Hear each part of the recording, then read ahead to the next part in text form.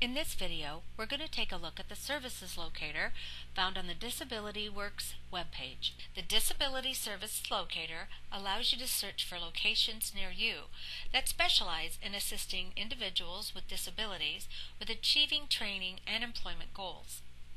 You can search using multiple options like zip code or county, along with filtering options to narrow your search results.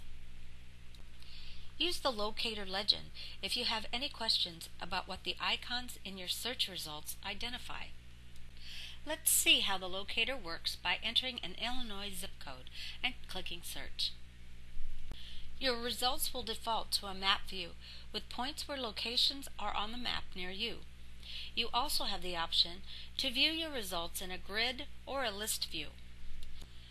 Your search results provide you with the location's address, phone number, hours of operation, website if they have it, and a list of services they offer to the public. Once you've decided on a location to visit, click on the map view and get turn-by-turn directions. If you do not get any results, or you'd like to expand your results, broaden your search radius.